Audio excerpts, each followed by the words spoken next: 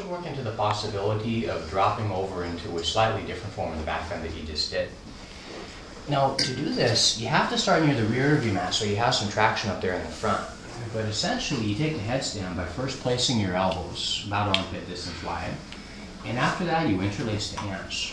Now, if you kind of turn your little fingers toward the face a little bit, you can use your hands like a wedge by just jamming your hands under the space between the head and the floor itself.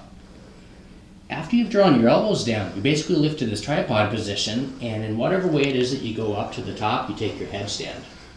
Now, at the end of it, the somewhat sketchy part of it is to press your belt buckle into the middle of the room as the legs bend. As that middle back starts to arch, then at some point you teeter-totter over and you land it on the floor down there. Now, to get out is the question of the day. To do that, you kind of lift up to your tiptoes, you have to balance on your head for a second, and then you can press all the way down and recline on the back.